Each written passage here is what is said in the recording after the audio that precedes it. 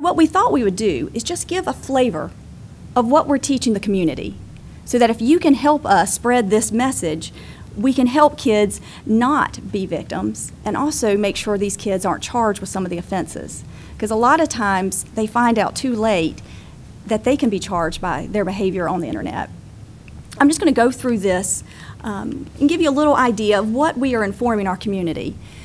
Obviously, they can make excellent choices with social media, but they can also do bad choices. If I could say one thing to parents and kids, it would be this.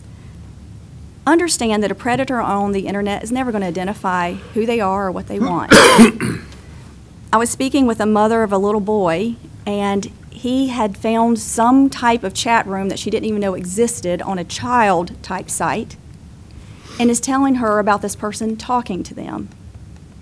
I had a mom of a little girl tell me that she was on a Barbie site, and the little girl says, "Hey Mom, I'm talking to someone. Why do they want to know what I'm wearing?" We have to understand that predators out there go where the children are. And so I think if parents know that's out there, they can better protect their children. We give tips.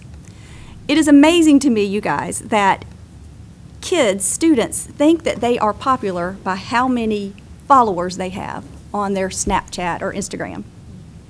And we go, and I'm talking to the kids, I'll say, all right, how many of you think that someone who has 1,000 friends is more popular than someone who has 30 that actually know them? To them, those numbers mean something. And so what that means is they will act in a dangerous manner to get those likes and followers. They'll keep their accounts open. And so here we've got some slides making sure students and parents know that you must keep this information private. The number one thing I see, and you guys, with my cases that go to trial, I look at a lot of phone data. This is the number one thing. This is what a lot of kids will put as their screen name. Ashlie, CHS19. You guys, what do you think that says? That person, Concord High School class of 2019. What does that reveal to a stranger? How old you are. They'll do that with their middle school, their high school. We tell them, don't put your school name, don't put your date of graduation. It just lets predators out there know, who you are and what age. This one, I've had so many cases, and I tell the kids, this isn't New York, this isn't California, it's here in Concord, where they are meeting someone online. The person is pretending to be their own age, and then when they go and meet the person, it's an adult. And often the kids are so shocked, things happen before they can get away. And so when I'm going to the schools, and I've got the school's permission, I'm telling the kids about this, because we've got to protect them. They've got to know that this is a risk. I think it's so important that kids understand that they can exit a conversation. We talk about photos, and we'll talk a little bit more about that, locking down your social media. I asked the kids, before you came to this school event, how many of you locked your front door? And most of them raised their hands. Well, you got to do the same with your social media. You got to lock it. The last piece I tell them is with a lot of my offenders, they will use information that the kids are posting to gain trust with the kids. It's often sad. You'll have a student say, I just failed that math test again. Or my mom doesn't understand. Or I just broke up with so-and-so. Well, then the offenders use that information to start talking with the kid. And you can imagine it's pretty effective. So we talk with parents, make sure your child is not broadcasting that for the strangers of the world. And then, of course, we're very big on reporting any bullying message. When I go and talk to schools, there hasn't been a time yet when I talk about bullying that I haven't had some student come up to me and say, what do you do if you're being bullied? It's happening, and this is why I think parents, the more they're involved, the more we can stop this. I think looking around at the table, maybe except for maybe Laura, because she looks very young, but for me and the rest of us, when we were in school, when we went home, the day ended. If there were mean kids, they really couldn't get to us because we were home. But for the younger generation, they have that phone. And the bullying continues. And I think that's what we're working with our kids. I won't go through it here, but with the parents, I showed them some quick ways that they can lock down. This is Snapchat, and I just show some screens. How you can make it safer with just a couple of checks.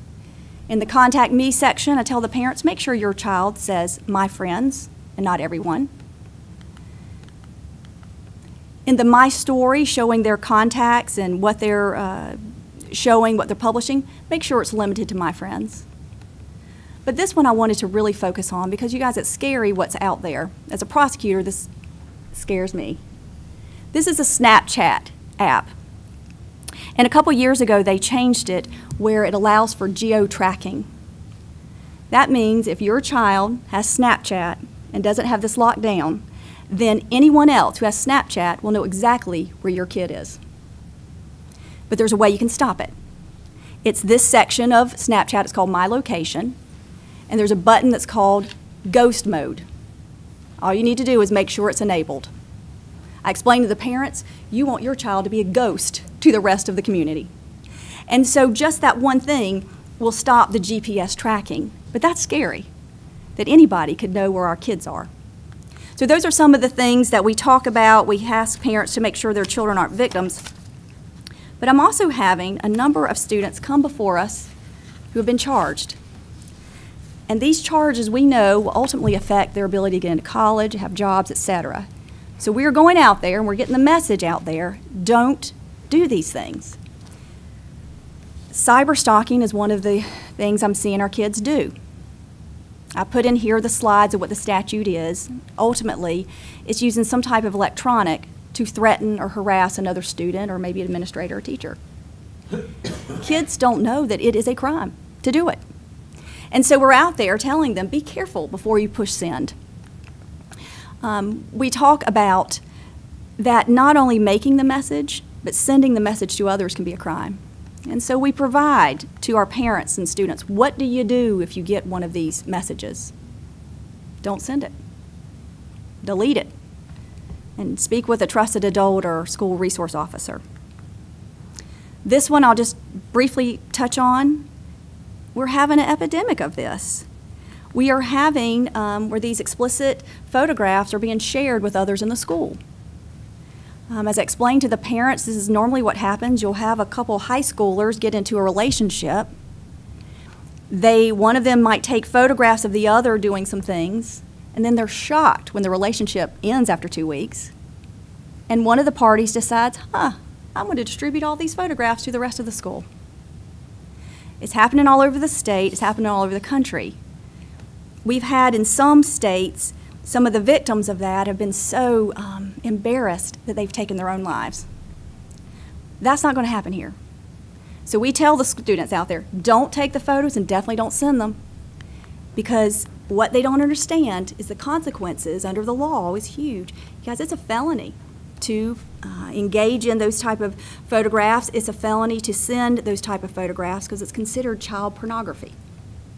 If the child is under the age of 18, it's in some type of sexual act, even if they are willingly participating, it's child pornography. Now, we don't want to be prosecuting students for child pornography. I've got enough adult offenders for that. But I think we can't have students taking their own lives and going through those embarrassing and humiliating circumstances. Finally, I'll say this. With the Child Protective Team, with the DA's office, we want to work hard because we want to see students in school and activities and graduation. I do not want to see them in my courtroom, either as victims or as offenders.